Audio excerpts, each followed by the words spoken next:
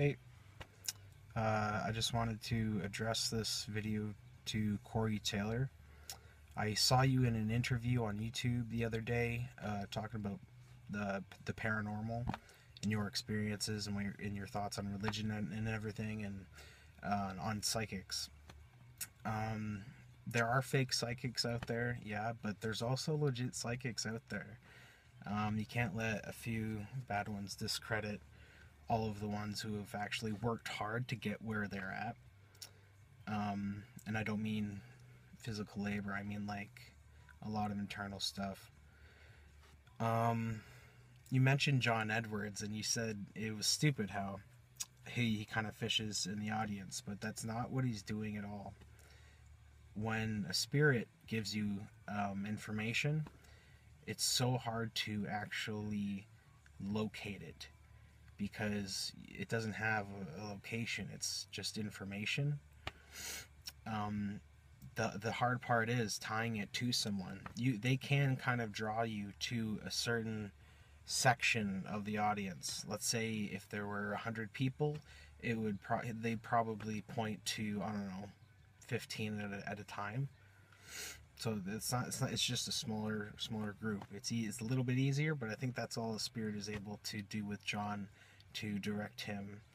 And he's not really fishing. I mean, there is actually a lot of editing on the show, and I hate when they edit shows like that. It's stupid.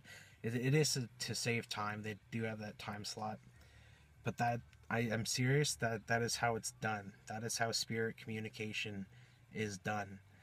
I'm a medium, and I've done, I don't know, like a couple hundred readings so far, and it's always different, but it's always the same too. Like, when you get information, they kind of simplify things. They'll tell me like birth dates. It's not like really specific things like what they ate the night before and stuff like that. It's like they mention like grandparents and things like that.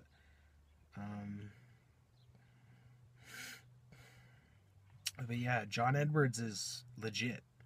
He's a real psychic medium. He's as psychic as it gets. And I think you should show him a little bit of respect, because if you look at all of his work total and you read all of his books, he is actually one of the most logical thinking people out there. He doesn't delve into the weird shit that's way too out there. He sticks with confirmation. That is so important. He does stress that.